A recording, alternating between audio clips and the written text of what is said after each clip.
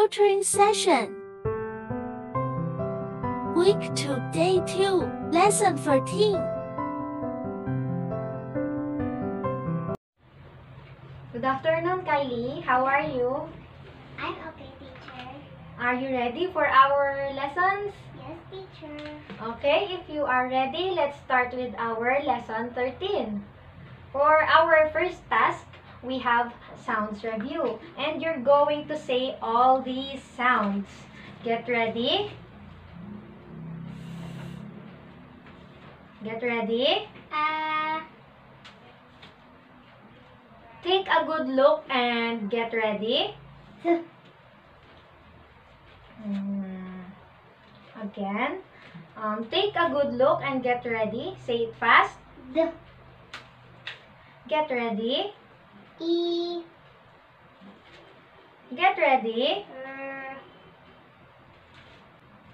Okay, let's have our next task. You're going to rhyme. These are the sounds that you're going to start with. Say the sound. Say the sound. You're going to rhyme with ope. What are you going to rhyme with? Ope. Rhyming with ope. Rope. Say it fast. Rope. Okay. You're going to rhyme with ope. What are you going to rhyme with? Ope. Rhyming with ope. Soap. Say it fast. Soap. Very good. Okay, let's proceed to task 3. Say sad. Sad. Say it fast. Sad. Say mad. Mad. Say it fast. Mad. Say ear. Ear. Say it fast. Ear. Okay, let's do those words again. Say sad. Sad. Say it fast. Sad. Say mad. Mad. Say it fast. Mad. Say ear. Ear. Say it fast. Ear. We are done with our task 1, 2, 3. Let's have task 4. You're going to read this word. You're going to sound it out. Then, you're going to say it fast. Sound it out. Sad. Say it fast. Sad. What word? Sad. You're going to read this word. You're going to sound it out. Then, you're going to say it fast. Sound it out. Mad. Say it fast. Mad. What word? Mad. This word has a little sound in it. We don't say the sound. Just say the big words. Sound it out. Eat. Say it fast. Eat. What word? Eat. Eat. Okay. This word has a little sound in it. We don't say the sound, just say the big sounds. Sound it out. Meat. Say it fast. Meat. What word? Meat. This word has a little sound in it. We don't say that sound, just say the big sounds. Sound it out. Read. Say it fast. Read. What word? Read.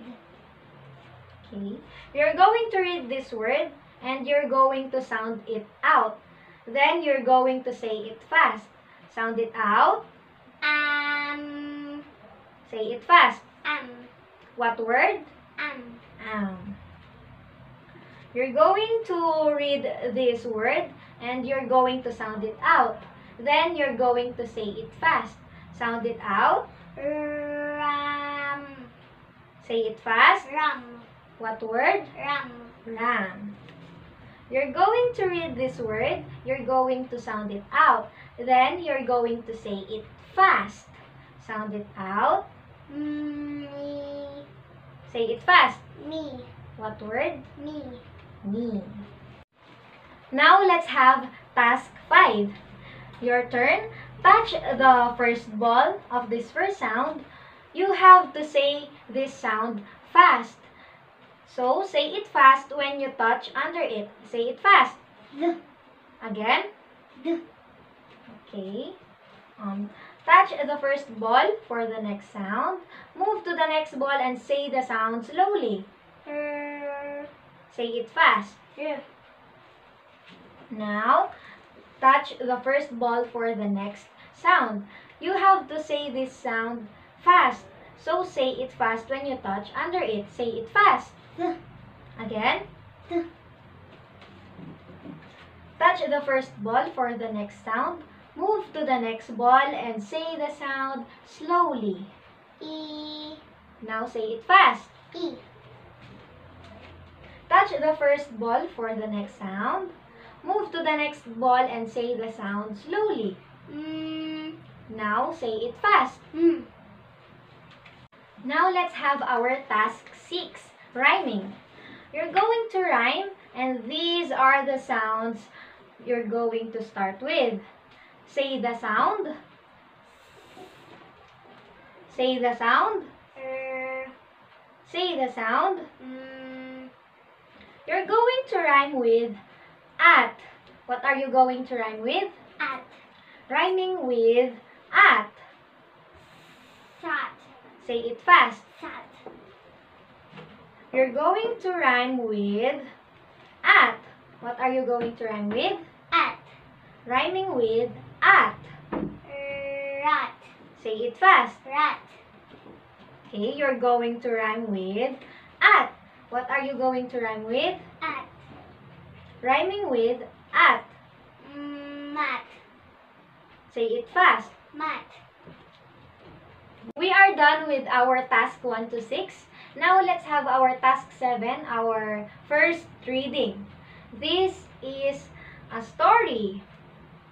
I'll touch the words in this story. This is the first word. See. And this is the next word. Me. And this is the next word.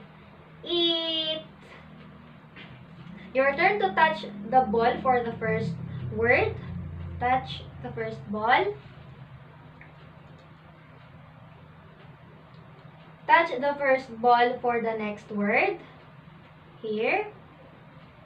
And touch the ball for the first word again. Sound out the first word. Sound out. Next. E. Yes, what word? C. You just read the first word. Touch the first ball for the next word. Sound it out. Say it fast. Me. Yes, what word? Me. Me. Touch the ball for the next word. Here. Sound it out. Eat. Say it fast. Eat. Yes, what word? Eat. Eat. Very good. Okay, for our task 8, for our second reading, get ready to read the story again. Touch the ball for the first word. Sound it out. C. Say it fast. C. Yes, what word? C. C. Touch the first ball for the next word. Sound it out. Me. Say it fast. Me. Yes, what word? Me. Me. Touch the ball for the next word. Sound it out. Eat. Say it fast. Eat. Yes, what word? Eat. Eat.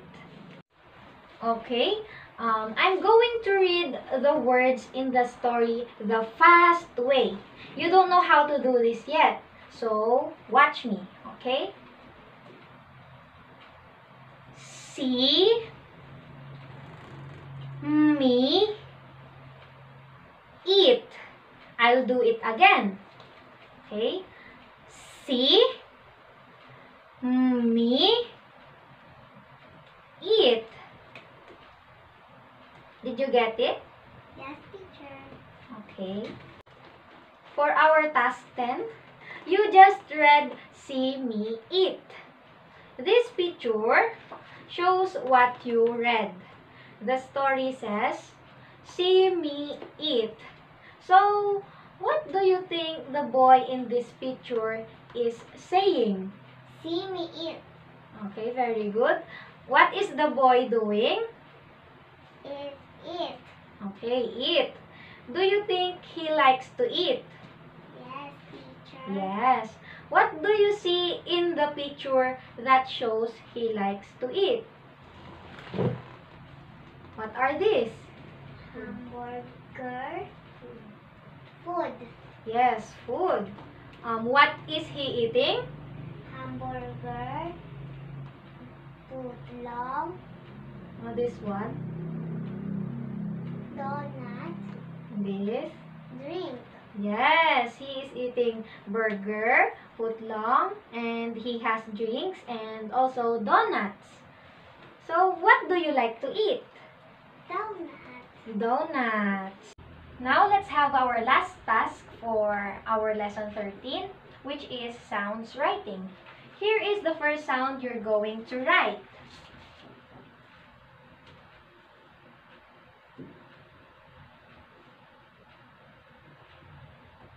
What sound?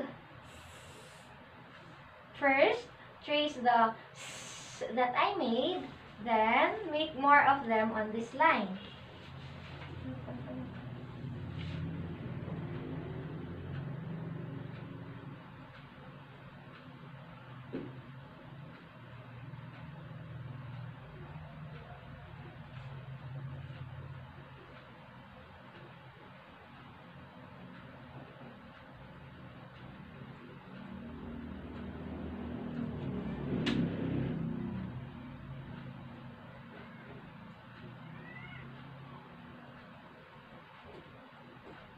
Next.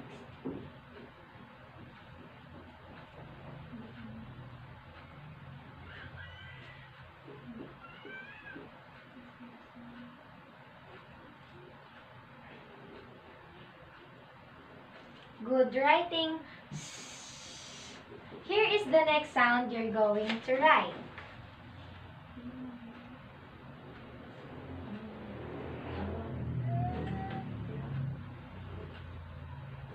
Here. What sound? D. First, trace the D that I made, then make more of them on this line.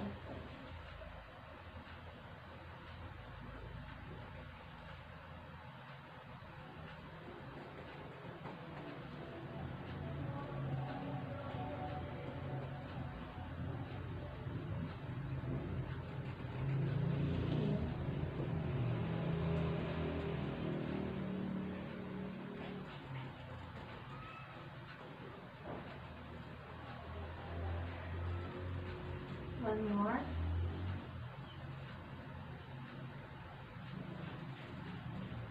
Good writing. D. D.